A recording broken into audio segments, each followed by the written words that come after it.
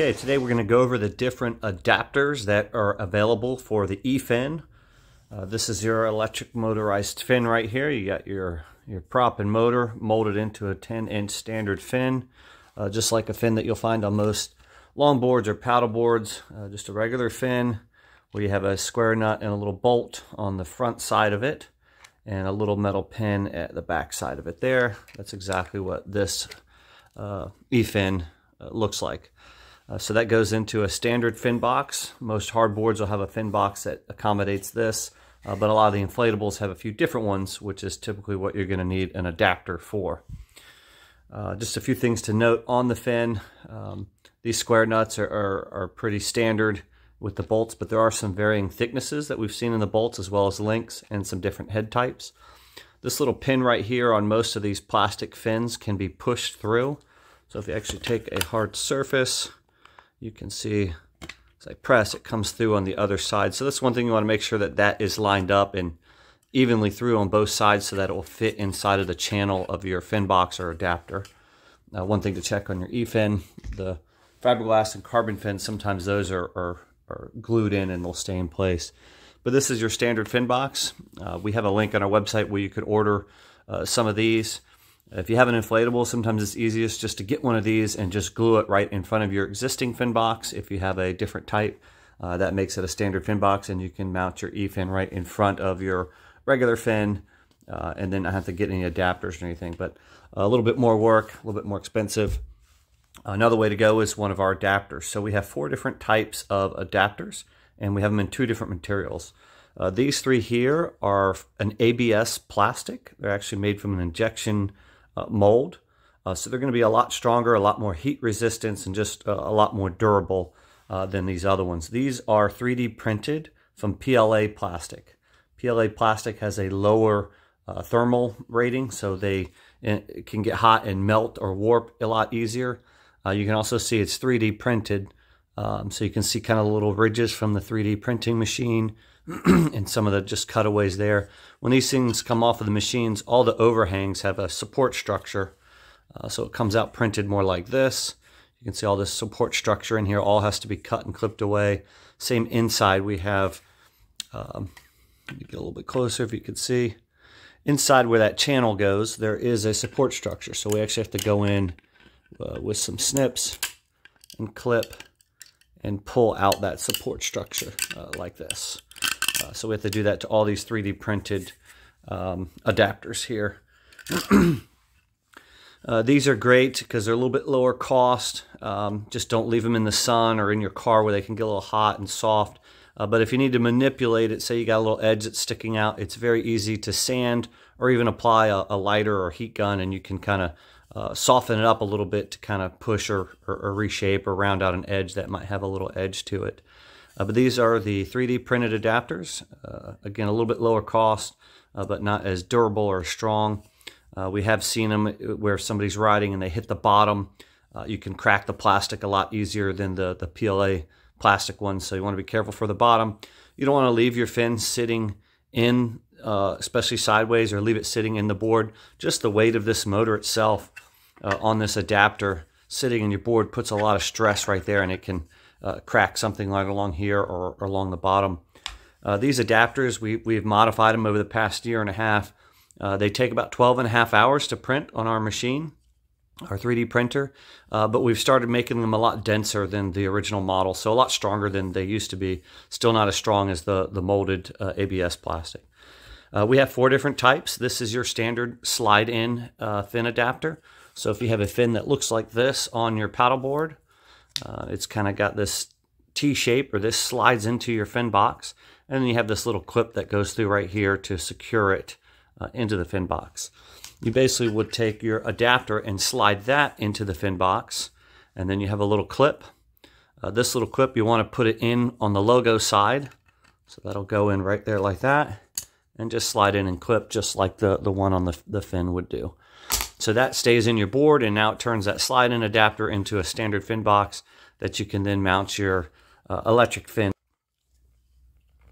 To mount your fin in, you just insert it right here into your fin box, line it up so that pin is inside the channel there, and then slide it back. Sometimes some light tapping you have to do It's made to fit pretty tight in there, and then this slides down in. Before you do that, you're going to want to put your square nut inside your channel here, just like you would any standard fin on a longboard or paddleboard. Slide that square nut up there, and then when you lower it down, you'll want to line up the bolt into the square nut and tighten it.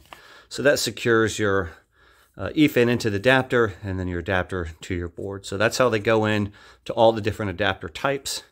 And now let's show you the different adapters. That's our standard slide in, which you're going to find on most inflatable paddle boards. We also have the kayak or canoe or strap-on adapter. It's basically got 2 slots here where you'll put a strap. You can use the cinch straps that you use to tie down your paddleboard to the roof of your car. You can order some on our website. You can get them on Amazon, eBay for $5–10 as well. But 2 cinch straps that go right through here, and these are going to wrap around the body of your board, kayak, or canoe. Note that it does have a slightly curved bottom, so this is made for a kayak or canoe that's going to have a slight curve on the bottom. You can put it on a flat surface like a paddle board, but what we've seen is that they, even with the straps pulled tight when they're coming out flat like this, there's a little bit of wiggle room where it can move around. We've had customers that have put a pool noodle or some other padding in there so that it has something to bite against and press against to keep it nice and straight in that straight down orientation. But again, this is really ideal for a canoe or kayak, or if you don't have any other fin type that will work, this is kind of your last resort. The next type is the flip lock. So this has kind of a large pin here. This is, you see on some of the older iRocker and Nautica boards, they have this type of fin system.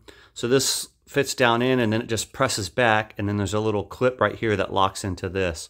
So that's the adapter for the flip lock type of fin boxes you see on some boards. This is a reverse fin board or adapter here.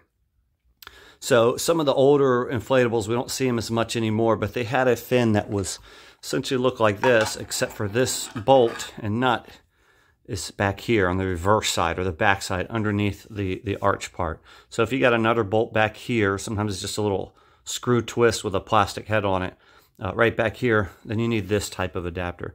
This is a newer prototype. We actually had a customer design this and send it to us, so we've only made a few of them. The way it comes, it does not have the little metal pin, so you would need to remove it from a fin or stick something in there so you have that pin piece to hold it in place. And we found that the hole here needs to be widened. So again, this is a prototype. You probably have to drill that through a little bit unless you have a really skinny bolt on your center fin bolt there.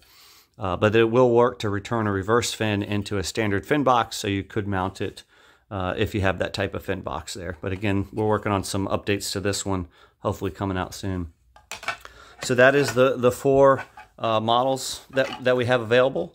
And in the stronger material, we only have the 3 that we've kind of worked through a little bit more. Is the standard slide-in adapter here that comes with your pin. Again, the logo side is the side you want to slide the pin into. It will fit both sides, but it comes out a little bit easier on that side. The kayak or canoe adapter, again with that slightly curved bottom there. This will work for just about any board, paddleboard or canoe or kayak, but doesn't hold in quite as well because you just have the straps that are securing it. It's not secured into the bottom of the board. And then we have our flip lock adapter that has the the ABS plastic. Those are the 3 that come in the stronger materials. A little bit heavier, much denser and stronger. You can just feel it. We started printing them in white because we had some before that were in black, and saw that the black color in the sun gets a little hot and soft, and had a customer out in Texas that left their fin on top of their board on their car, which you should, hopefully never leave your board on top of your car in the sun. But it got so hot that the weight of the fin just kind of slumped it over a little bit and stretched out the PLA plastic. So cases like that, that's where you're going to want to go with the stronger ABS. But if you're really on a tight budget, you can always do the 3D printed. So that's the 3 adapters that we have in the ABS, and then the 4 that we have in the PLA. Any questions, please just reach out to us. You can always send us a picture of your fin or fin box, and we can help advise which one we think you need based on the images. And again, this is also a great option right here, is to get one of these and glue it right to your inflatable on the bottom, so you have another option for a fin box. Only drawback is these are a little bit more expensive. You'll have to get some cement, contact cement or vinyl cement. We recommend HH66. We have a link to that on our website where you can get some, but it's a good vinyl adhesive. So once you put that down, it's going to be a permanent thing. That's going to be on your board. And then sometimes when you're folding up the board, you're going to have another stiff point, just like your other fin box, where it's difficult to fold. So some of the drawbacks of using one of these, but they're great otherwise, a lot more simple. Just have a few cons. And that's all we've got on the adapters.